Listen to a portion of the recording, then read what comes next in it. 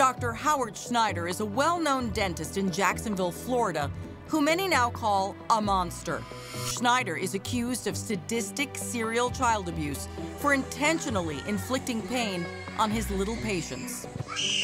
He's made millions off Medicaid by treating, or some say mistreating and abusing poor and disabled children by doing unneeded dental work. Dr. Schneider is the worst dentist in America that I've ever seen. After 47 years in practice, Dr. Schneider finally messed with the wrong mom. But then when I got turned down by the police, it just made me even more angry. And I was like, well, if they can't help me, then I'm just gonna put matters into my own hands. What got Brandy Motley so upset? This. These are photos of her daughter Brielle right after an appointment with Dr. Schneider in December of 2014. Brandy was told there had been an accident. That's when I seen Brielle on the papoose board hyperventilating and blood everywhere. What condition was she in? Well, she was hyperventilating, screaming, crying. She had a big bruise on her head, and I got her in the car, and that's when she pulled her gauze out, and I noticed all of her teeth were missing. And that's when she told me, Mommy, they're lying to you, and she told me what happened. Dr. Schneider pulled 8 baby teeth, even though Brielle's mom claims she didn't even have one cavity. 4 on the top and 4 on the bottom? All of her front teeth and all of her bottom front teeth were gone. All she had was jaw teeth. Brandy called police and took Brielle straight to the hospital. I had the police meet me there, and then they called DCF, and that's when they started examining her, and that's when they pointed out the handprints on her neck. Brielle later told her mom she had been choked. She also had a goose egg on her forehead the size of a golf ball. How'd you get that bump? She threw me on the ground.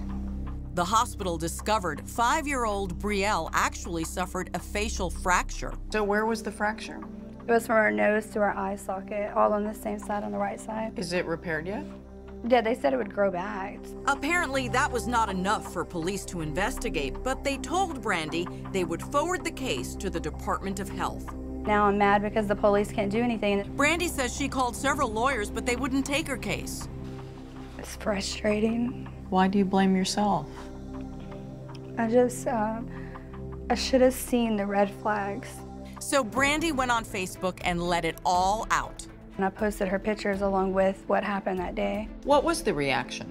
It happened really fast. Within an hour, it was already shared over 2,000 times, and then it just kept growing and growing and growing. It was big. Brandy's Facebook page about Dr. Schneider, which now has more than 14,000 supporters, brought other parents out of the shadows. We seen a thing on Facebook where they were having a meeting at the town hall. And then I realized that Thomas was not the only child. I was like, holy crud, what's going on with this guy? Brandy organized the Mad Moms, and they started protesting Dr. Schneider's office every day for several weeks. The more they protested, the more news spread, and tempers flared. Here, our affiliate in Jacksonville, Florida, actually catches a protester lunging at Dr. Schneider after he tells the moms to leave his office. I actually heard it on the news. That's when Grandma sprang into action and joined the protest. And I pulled right up. Yes, I am finally going to be heard.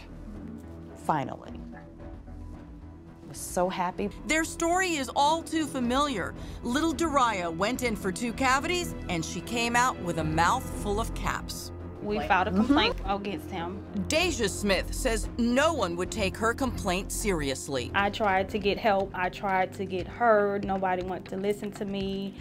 And it's just like, finally. Yes. Years later, but finally. Finally. Finally, indeed. After weeks of protests last May, Dr. Schneider gave up. He voluntarily relinquished his license to practice and shut down his office. But that was still not enough. The chorus of irate moms finally got the attention of state investigators, the ones who they say ignored their previous complaints. The Attorney General's office called my home. We tried to talk to Dr. Schneider, but he barked at our producer and told Crime Watch Daily to get off his property. Get your hell out of here. Then he called the cops on us. 6 months after the Mad Moms shut down the alleged Little Shop of Horrors, Dr. Howard Schneider was arrested and charged with 11 counts of Medicaid fraud for performing procedures without parental consent and submitting unauthorized claims for Medicaid reimbursement. The handcuffs made me smile. Yes.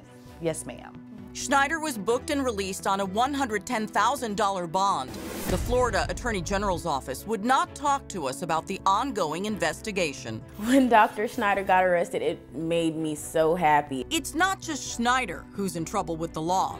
His former dental assistant, Latosha Bevel-Hillsman, seen here trying to protect Schneider, has been charged with practicing dentistry without a license. We went looking for her, but she wasn't home. Latosha? He needs to be punished. And sitting in jail is a relief to me. The punishment has begun. Schneider's office is closed. His beautiful mansion is in foreclosure, and he and his wife have filed for divorce, though there's speculation that may have been done to protect assets. In the last 5 years before his practice was shut down, he had made $4-point-something million just from Medicaid. Dr. Schneider denies the allegations and would not talk to us. His attorney sent us this statement. It is the practice of my law firm to try cases in the courtroom, as I have found that soundbite journalism is not conducive to the discovery of truth. For this reason, my client and I respectfully decline your offered opportunity to participate in a process which has heretofore been anything but fair and balanced. But the angry moms are not done yet. They vow to take their fight to court until every child gets justice. Crime Watch Daily was with the Mad Moms waiting at the courthouse for his latest hearing, but Jacksonville's most notorious dentist never showed. Oh, I'll be here every time, regardless if he shows or he doesn't show. He claims he had car trouble. We don't know.